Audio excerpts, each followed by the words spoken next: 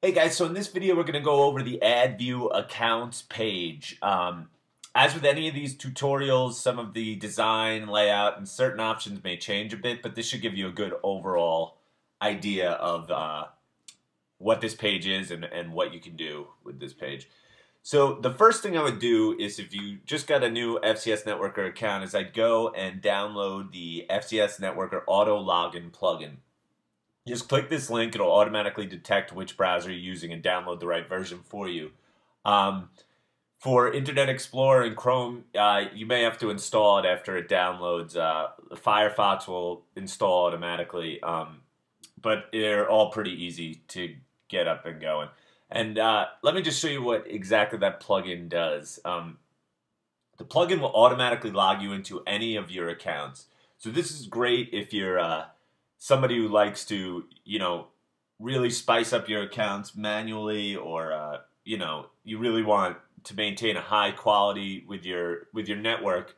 It just lets you flip through your accounts quickly and easily. So, for example, there you go. You just click the login button. Let's try netlog. And as you can see, it'll just quickly log you into any of your accounts. And this is just a great feature because it makes it really easy to control a lot of accounts manually. And in this day and age, with Google wanting such high quality and stuff like that, it makes it really easy for you to go in and spice up your sites, and especially if you're using some of these sites as tier one, high quality sites, or if it's actually your own WordPress site, like you can even use this to control, your money sites. Just put all your WordPress sites in here, and you can quickly log in and log out, and it just makes it really easy to control a lot of accounts. So that's a cool feature.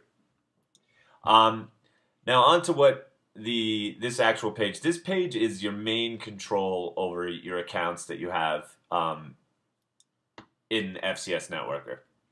So if you want to add an account, you just click the Add Account button, and then you just choose what network. You put in the email you signed up with, your username in that account, your password, and then the homepage link of the blog. Now, this is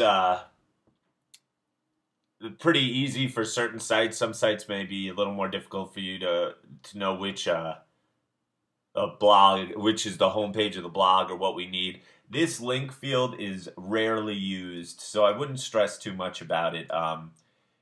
You definitely need to include it, but if you find a site that you're unsure of what your blog homepage is, you could always just shoot the help desk a question and we'll let you know. But our import bulk accounts is what works with our account creator. So for those that are using our account creator, it's all this work is done for you. When you upload the accounts from our software, it automatically puts it in the right format, so you don't even need to worry about any of that. So for the bulk account importer, if you're coming from importing accounts from another software, this is the format. It's the network name, so that would be like Tumblr, WordPress, whatnot. The email address associated with the account, the username, the password, and the homepage URL, comma separated. So you do one per line. So let's say demo@hotmail.com. Username was demo123. Password was password123, and the homepage link was demo123.tumblr.com. So that would be the format you would use to do the bulk import. So you could import as many accounts. This could be a WordPress site, like that. So it makes it really easy to do bulk imports from third-party software. If you're creating your accounts with SE Nuke or Magic Submitter or some other software, Once again, our software has this all tied in, so you don't even need to worry about this. You just click the Upload Accounts button in the software, and it'll do all this for you. The other option is you can import to no category. These will just get imported. You can create a new category to import them. Just name your category, and then you'd click the Add Accounts. Or you could choose a pre-created category. So category 6, just add accounts, and it'll automatically add the accounts and put them in the category. So this is cool if you have a big Web 2.0 network for your car insurance niche or something, and you just created a bunch more Web 2.0s. Just, if you had a car insurance category, let's say that was a car insurance category, put all your sites there, add accounts, and they're automatically in your car insurance category. So it makes it really quick and easy. And this is a great way to, if you're coming over from other software where you have tons and tons of accounts, just get them in this format, and you could import, thousands of them at a time rather than having to go one by one. Now, back to the main interface. This interface is basically just the overview of all your accounts that you have. So we give you the option to view by all accounts, basically, which is all categories. You could view failed accounts. These are accounts that have failed during submission. So this is a good way to, you could just select all and delete all of these and just get rid of them since they're failing. Sometimes sites will fail a few times and still be good. So, for example, this soup site failed because soup.io is down. So it also gives you a second chance to make sure this account probably is not dead. It's just that the soup is having issues with their servers, so we're getting certain fails. So it gives you a way to bulk delete dead accounts, but also if you want to sift through and make sure the accounts are dead and there's not another reason why it might be failing, maybe a wrong password or something. So that's the failed accounts.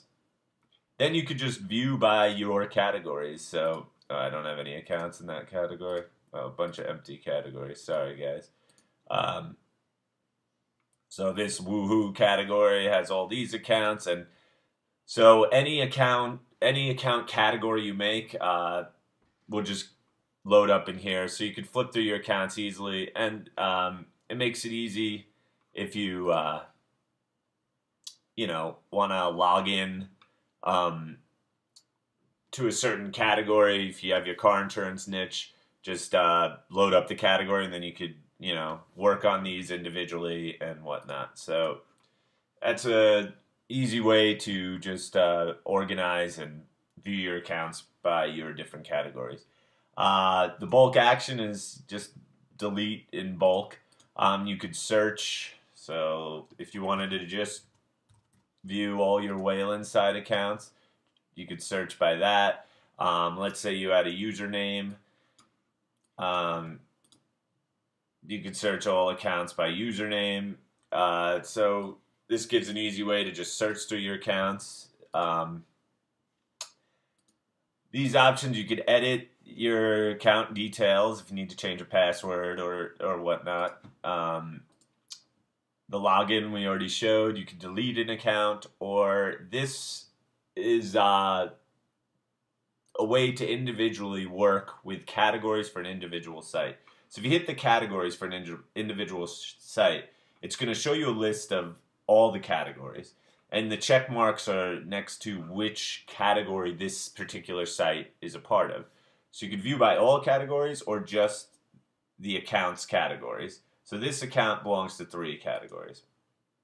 Now let's go back to the all categories. Let's say we didn't want it part of 333 category anymore, and we wanted it part of category 8. We didn't want it part of 222 anymore. We wanted it part of category 5. Then we just saved the changes.